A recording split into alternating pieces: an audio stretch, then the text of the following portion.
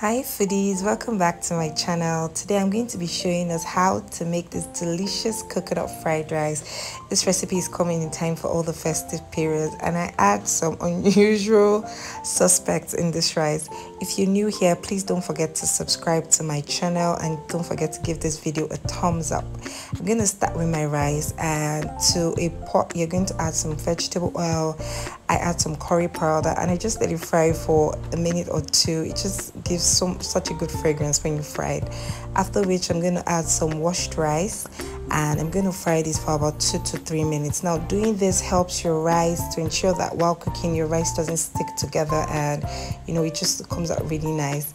I added some curry powder and I'm going in with my coconut milk. You want to use thick and creamy coconut milk.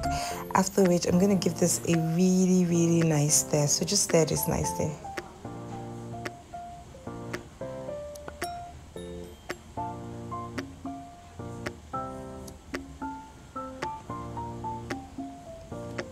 Now I added some seasoning, I added some salt, and I added some basil to this, and I'm also going to add some boiling hot water. You can also choose to add stock, but I added hot water because I wanted my coconut flavor to really shine through. I didn't want any other thing overpowering it, so I just added hot water. Feel free to add some stock, and you're going to cook this till it's soft. To another pot, I added some vegetable oil again. If you can use some coconut oil, and I added my diced sausages, and you just want to fry this for about 2 to 3 minutes until it's soft, and you're going to take it out of the pan. Now once you take that out, you're going to add some minced onions, some butter, unsalted butter for flavor, and some finely diced carrots, and you're going to let that fry for about, I think, for like 2 minutes. I like my vegetables crunchy, so I didn't over fry this.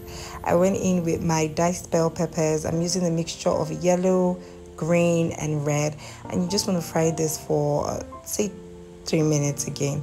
Now the secret to seasoning your vegetables when making fried rice is taste your rice first.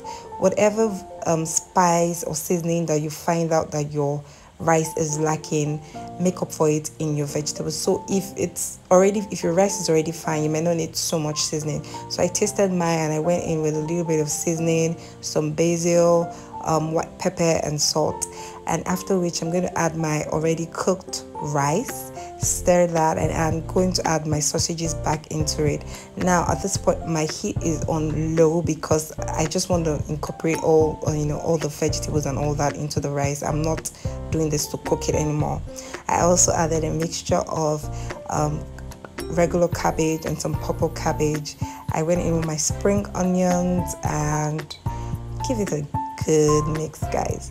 And finally I add raisins. Guys, if you haven't tried raisins or dried fruits in your fried rice, you need to try it. It is amazing. With every bite of rice or every spoon of rice, you get this sweet flavor with it, and plus the coconut. This rice is really amazing. So that's it, guys. This rice is so easy to make, and it would be so amazing on your Christmas menu.